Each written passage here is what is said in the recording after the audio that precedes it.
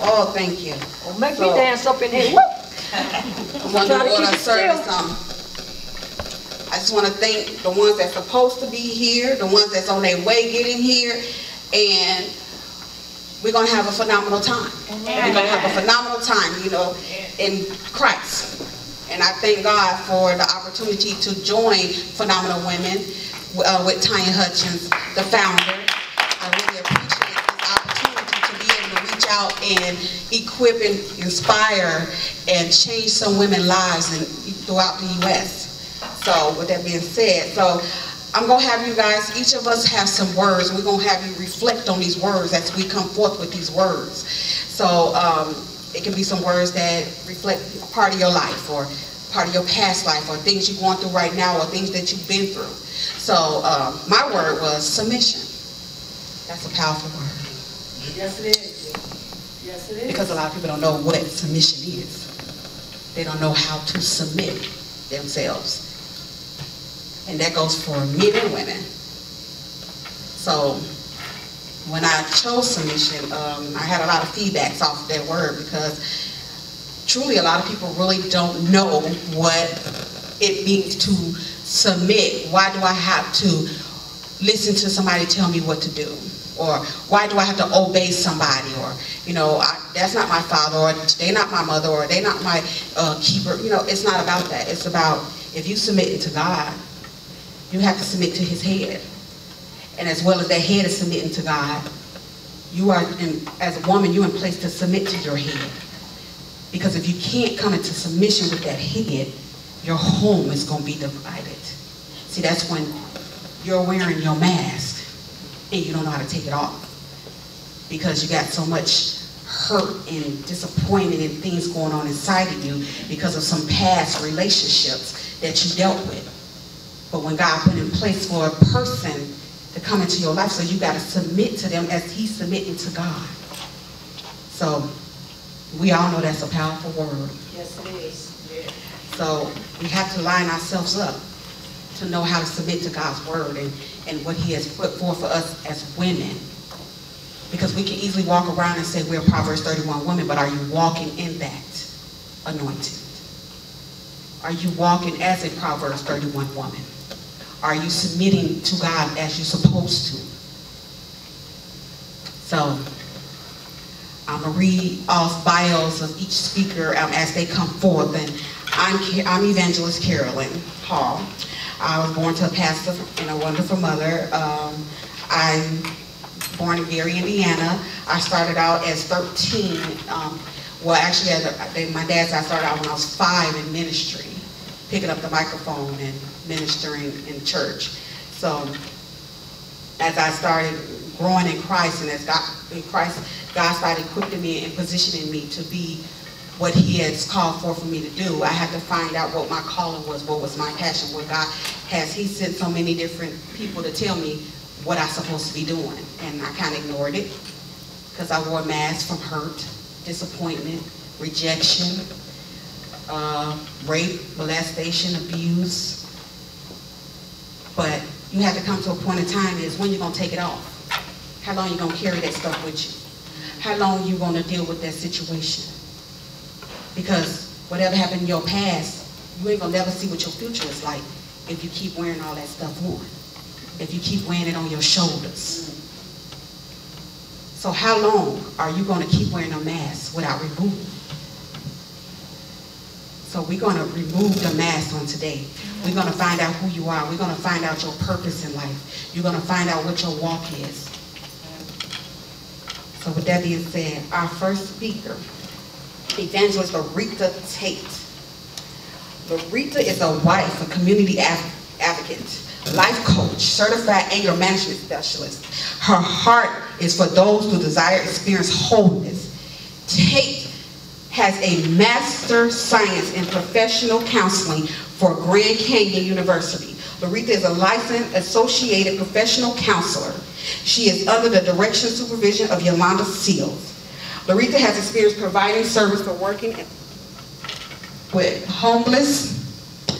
the homeless women and children dealing with substance abuse, domestic violence, life-challenging issues in Atlanta, Georgia. She worked with worldwide range emotional and service behavior issues, providing services that span from therapy, depression, parenting support, substance abuse, couples counseling, and other services to many listed throughout Cobb County. Has perfected her passion for integrating spiritual framework along with science into her counseling session. Also, Laretha is one of our ministries. She's on the minister, and she ministers at church as well.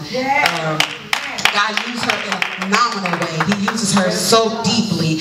And also, you know, anybody that lives in Georgia that really needs someone to talk to, she's a really good person to talk to. So, and you know, with her spiritual standpoint, also her professional standpoint. So, you know, if you need that help, don't be afraid to talk to somebody when you need that. I got a life coach and I love her. She's awesome. So, with that being said, we're going to bring forth Miss Evangelist Laretha Tate.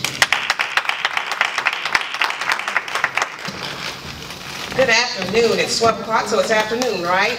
Yes. How you guys doing this morning? Wonderful. I just want to say that I'm so elated. I'm really excited about being here because, you know, Carolyn didn't have to invite me out. And I appreciate her, and I appreciate the fact that she is following what God has called her to do, to move forward, and to help women to remove the mask, to know their purpose. I thought that topic was so dynamic because it's so vast, and there's so much there. And I'm not going to stay before you long. She gave me my time frame. And one thing that I like to do is I like to be obedient. I like to do what it is that somebody asks me to do. And then I'm going to take my seat. That's what I'm going to do. Y'all doing all right today? Yes. Yes. Woo. I want to say this, though. The one thing that Carolyn, when she asked me to do this, I really had to take some time to think about it. And the reason why I thought about it is because, you know, I was getting in flesh and putting up one of those masks where I'm going to be strong, and I don't want to do this, you know? But the reality of it is that I had to go back and I had to remember what I told the Lord the first of this year. I told the Lord that I will say yes this year, that I will be obedient unto His word, and I will move out of my comfort zone. So, Carolyn, thank you for helping me to move out of my comfort zone. I appreciate it for that push.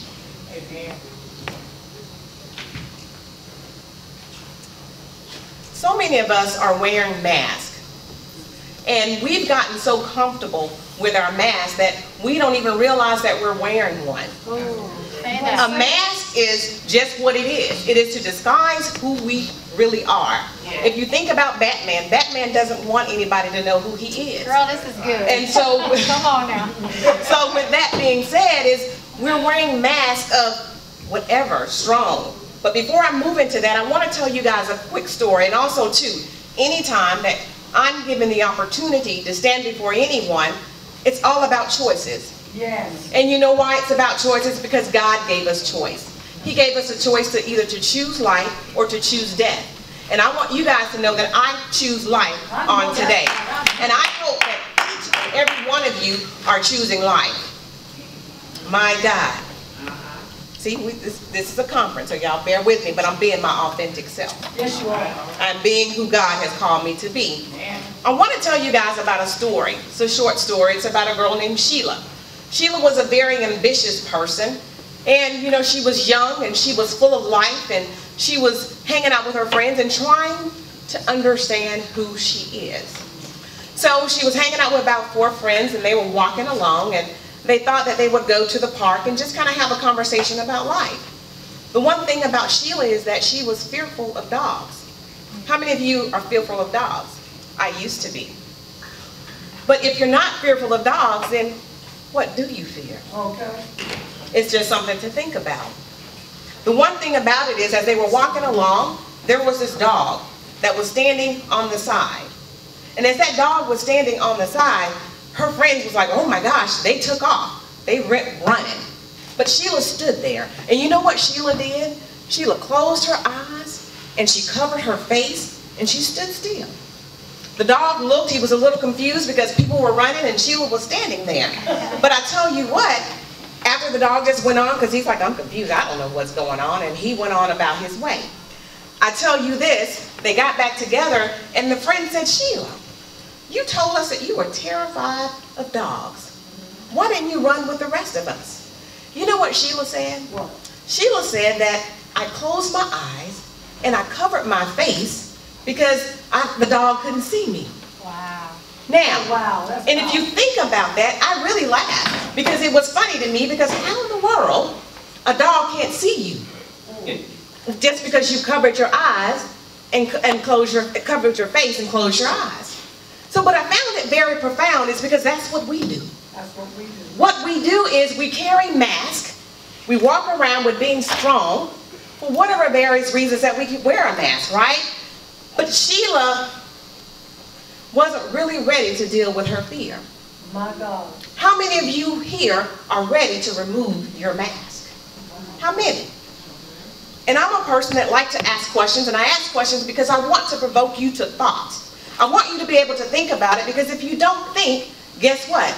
There's no change. Because if there's no awareness of a thing, change cannot happen. That's right. That's right. Oh my goodness. Like I said, I'm not going to be here long. Like I stated before, we wear masks for various reasons.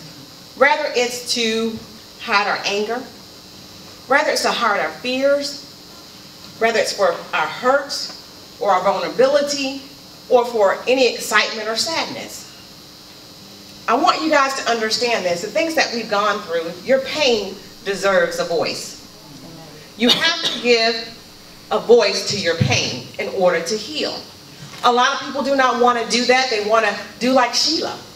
They want to close their eyes and cover their face and not deal with that mask. My goodness. Other times, people really wear a mask for other reasons. They do it because they don't know who they are. Wow.